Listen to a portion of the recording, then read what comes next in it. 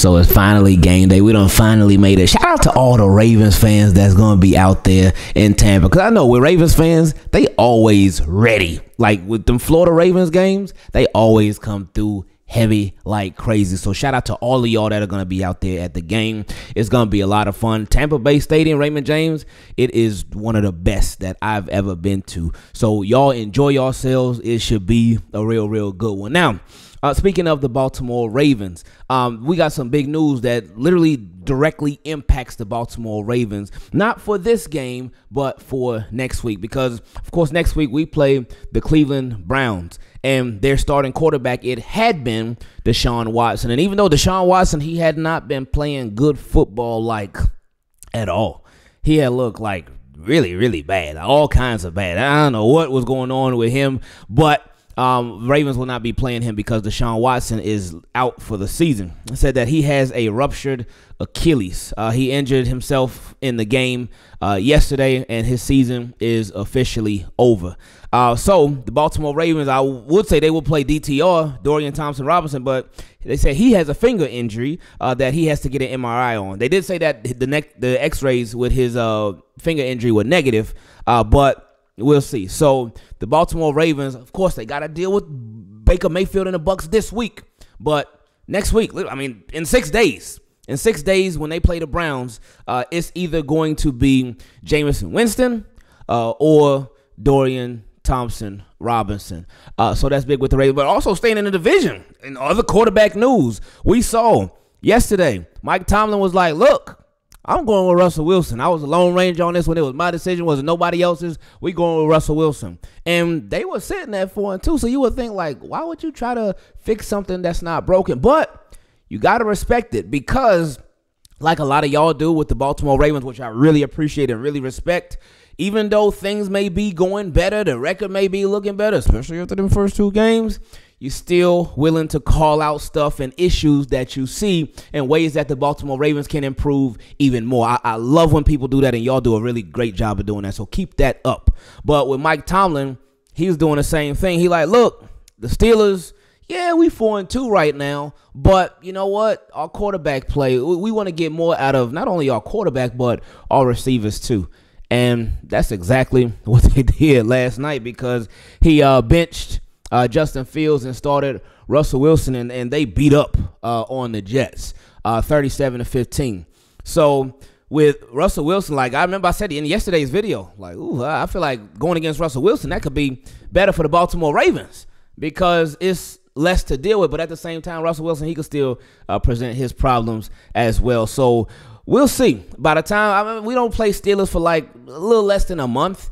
But still, with Russell Wilson in now instead of Justin Fields, let's see how he continues to do up until we face Pittsburgh. And it's like, man, with Pittsburgh, it's past time for us to beat the Steelers, man. With Lamar Jackson, Steelers they just, and again, a lot of context, but still, it's time. It's time. It done been too long. So we need to get back on track, especially against Pittsburgh, and especially because they doing good right now.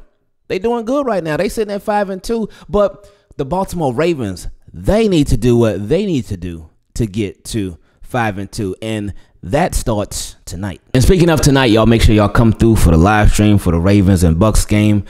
Whew, I'm prepared. I'm prepared to whatever happens. Let's see. But anyway, we got some questions leading up to this game that Team Keep It Clean sent in. If you would like to have your question featured in a video, all you got to do is send me an email at teamkeepitclean@gmail.com, or for the Team Keep It Clean patrons, special shout out to y'all. You can become a Team Keep It Clean patron if you go to patreon.com/Ingravenvids. Let's get into the first question from my guy, Marc JG. He said, what's up, Ingraven? What's up, Marc? How you feeling before the game, my friend? Good, I hope. He said, as always, I hope you are doing well and staying on the up and up. He said, now I was going to ask this question, but you hit it on Ronnie Stanley on rather if you should resign him or not. Personally, it's a priority, I'd say.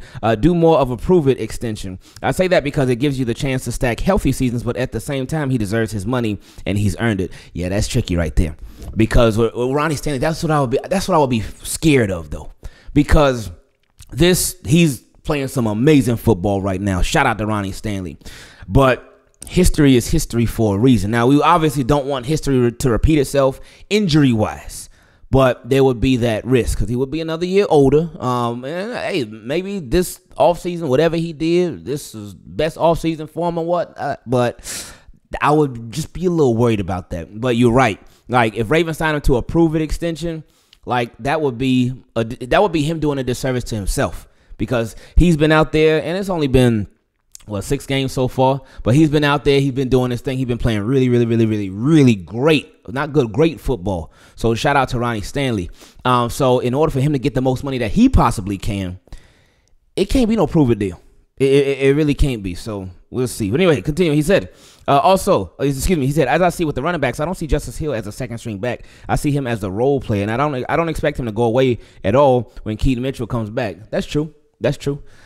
He said, I guess you can say he's more of a flex spell type of back, and he can relieve both Keaton and Derek. He fits anywhere. He can catch it or explode it north and south. Also, that's true. You spot on with that one.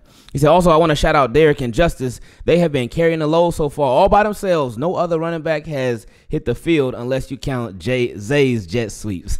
Don't call Zay Flowers no running back. But that's a jet sweep. He's becoming a jet sweep king. He's a prince right now still, but let's see how that continues. But yeah, shout out to them because that's a lot of work. That's a lot of work, and they be putting in a lot of work. So he said a new wide receiver has entered the fray, and he is Cooper Kupp. And there was a report that multiple teams called about him. Do you think Baltimore did? I would think that they probably did. I don't think it'll be anything serious. I think they would just be checking. Since I believe he got like a crazy huge cap hit. Now Cooper Kupp, that's somebody like Rashad Bateman. He know how to get open. Cooper Kupp, good at the yak. Cooper Kupp, he got like deceptive speed. He ain't no burner or nothing like that. But he got some deceptive speed. Obviously, he can catch the ball. He's been dealing with a lot of injuries, though. So he said, lastly, this game will be a good one if we can exploit their secondary and take advantage on the middle. We got this. I trust the offense to get it done. The defense has to come together. I just hope we are doubted because we tend to do the opposite when we are. Oh, when Ravens heavily favored. Well, I mean, sometimes I get what you're saying, but Ravens are a tricky team. They can beat them games. Oh, Ravens gonna lose. I mean, they were heavily doubted against the Chiefs. Yeah, they lost that one. They were heavily favored against the Raiders. They lost that one. So it could be tricky. Against the Bills, I think, were they heavily favored in that one? I forgot. But either way, Ravens could be very, very tricky with it. He said, would you be open to do a collab with a draft head when the season is over? Alex from Hail Mary Sports is an awesome one, and he has thorough draft analysis. I know you're busy, but he can do the work for you. I appreciate that. That's real right there, man. Yeah, I'll be open for that for sure, man. Yeah, I just wanted to get some thoughts out before the game tonight, and shout out to Deshaun Watson. I don't care what is done or what a player did. The Browns fan base was awful towards him, wishing an injury on a player and laughing about it. And he's talking about social media comments. That made my blood boil, and I side with Miles and Jameis in their interviews. I'm going to get out of here, Ingraven. Team, keep it clean. Stay up, well, and blessed. Appreciate you, Mark. Next question came from my guy, Keyonte. He said, I just want to say Davante Adams trolled the flock, and now he's with the Jets looking like a top 10 safety, chasing down Aaron Rodgers' interceptions. Why you had to use Edgar Allan Poe? And I know there were some people that tried to say, oh, man, y'all Ravens fans, y'all, you know Edgar Allan Poe. He stayed in New York for a little bit. He's from New York. I'm like, look, listen, man. Like, don't nobody associate Edgar Allan Poe with no New York. Well, I don't know why. Everybody in the NFL, even the Baltimore Ravens, they associate Edgar Allan Poe with the Baltimore. Don't even run that. But anyway, he said, I've come to the conclusion I don't want anything at the trade deadline but draft capital. If we can even get that, I honestly think we are in a good spot with our players. They just need to all get on the same page. I still wouldn't mind them upgrading at wide receiver just to be even more prepared and be even more diverse and just be even better. Like, even better. Like, how good the guys are playing right now, which is great. I love that. But it don't hurt to get even stronger. Again, I got to keep going back to this reference. Derrick Henry. Ravens have been a great running team. They've been that. But they still got even better. And look what that's done for them. So, like, Ravens right now, they're a really good passing team, too. Receivers are doing their job, tight end doing their thing. But imagine if you upgrade even more. I wouldn't be mad. Trade rumors. Next question came from my guy, Synner. He said, hey, Ingraven, I got a question for you. I've heard rumors about our Ravens being interested in Alvin Kamara from the Saints. I ain't hear about that at all. I mean, no, I would highly doubt that, especially with if they didn't have Derrick Henry, I could, but they got Derrick. No, I ain't heard nothing about that. And he said with a cap hit of 18 mil, I can see any reason for us to go after another RB1 when we. Oh, he was saying I can't see any reason for us to go after another RB1 when we have a wide receiver, defensive line, and we also need cornerback help, right? I don't think we really need cornerback help. Okay, let's watch the Brandon Stevens bounce back game tonight, and this so he can shut all this talk about we needing cornerback help. I know a lot of people have been talking about Marshawn Lattimore and whatnot, but Brandon Stevens tonight, legacy game for our guy. Let's go. Anyway, he said, I mean, if he was cheap, grab him, but not at 18 mil, and try someone we really need also. What do you think, bro? Long time watching subscriber. Saying, hey, appreciate you, man. Thank you. I would agree. I would not. It would not be logical for the Ravens to add an Alvin Kamara. It just that would be. They already got Derrick Henry. They already got Justice Hill doing this thing, and you got Keith Mitchell getting ready to come back. Alvin Kamara, especially. No, it wouldn't make no sense. Next question came from my guy Marcelo. He said, hey, Ingravenvids, quick question I want to hear your thoughts on if the Baltimore Ravens are going to make a move or trade at mid-season. If yes, what would be the trade the Ravens need or you dreamed of happening? Well, the one that I was dreaming of is officially not going to happen because that guy decided he wanted to go with his buddy, and that's okay. That's okay, Devontae. I ain't mad at you. But I am looking at your situation like, well, you could have been. But anyway. Dream scenario. Oh, it would be Tyreek Hill. It would be Tyreek Hill. Because that would give us the receiver. Not that our guys can't, they're not deep ball guys, but it'll be Tyreek Hill. Because he would open this thing up big time for the Baltimore Ravens offense as far as that true deep threat. Miami ain't using them. And I know Tua getting ready to come back. So, I mean, that's the Tyreek Hill probably ain't going nowhere. But you never know. As far as the receiver, another receiver that can really complement the Baltimore Ravens, probably like a Cortland Sutton because he's the big body jump ball wide receiver. He'll go up and get it. And I feel like we don't necessarily have that right now. So that would be another good one. But dream would be Tyreek Hill. I'm going to have a conversation about EDC. Next question came from my guy, Noah. He said, what's up, Ingraven? What's up, Noah? Hope the fam and the little one are doing well. This has been on my mind since the 2020 draft, coming off the back of that Titans game that we don't like to talk about. Oh, yeah, no, we don't talk about Bruno, but we don't talk about that Titans game as well. He said, and it's really starting to get on my nerves now that I'm starting to notice a pattern. I think EDC has a major malfunction to be the smartest man in the room. Now, we know how much the Ravens love to hoard draft picks. That's true. But EDC has been wasting them on injured players for far too long. Ajabo, Voorhees, Adisa Isaac, Rasheen Ali, Tyree Phillips. He started doing this with 1 pick per draft, but now he has picked up the pace using 2 picks last draft. He even did it when he only had 6 picks after the Roquan trade. EDC is signing veteran, old, call a spade players to cover up his mistakes, and nobody seems to notice it. In fact, we call him a genius. The result is the Ravens having a bunch of one-year signings, then have to rinse and repeat. He said, for example, Jadeveon Clowney, Kyle Vanoy, Odell Beckham Jr., Justin Houston, Andre Villanueva, Calais Campbell. Now, with that, he said, well, let me continue. He said, all the one-year players contribute to the team not having consistency, compounded by the fact that we are losing coaches and coordinators yearly. Now, with that, that's part of the NFL right there. Because I disagree with part of this. While he has been drafting some players that have been hurt, that's true. But that's what free agency is for, to compensate for what you might not get in the draft. That's what it's for, because Jadeveon Clowney, he was signed after the draft. Kyle Vanoy, he was signed way after the draft. Even after the season started, he was signed after week 3 last year. Odell Beckham Jr., he was signed like right before the draft so they could sign Lamar, but he definitely was not the Odell that we were hoping for. Justin Houston, I forgot when they initially signed him, but Justin Houston did good. He did good for the Ravens. He was there for a couple of years, and he was doing his thing. Villanueva, yeah, we remember how that one went. Calais Campbell, he was traded to the Ravens, I think, before the draft. Calais Campbell was really impactful for the Baltimore Ravens, too. But that's what free agency is for. Again, whatever you don't hit on in the draft or whatever, it's just to sort of not necessarily overcompensate, but compensate. It's there to compensate for what you might not get in the draft, and that's especially free agency after the draft. Anyway, he said, and you also talked about we are losing coaches and coordinators yearly. Every team does that. That's part of the NFL. Every team is going to lose coaches and coordinate every single year. Whether they're successful, whether they're not successful, they're going to lose people every single year. So that's what the NFL is about, just replacing players. You cannot keep the same team every single year. Now, when Ravens do great, hey, we hope, like, oh, man, we want all these. Like look at last year. They went 13-4. They were an amazing team.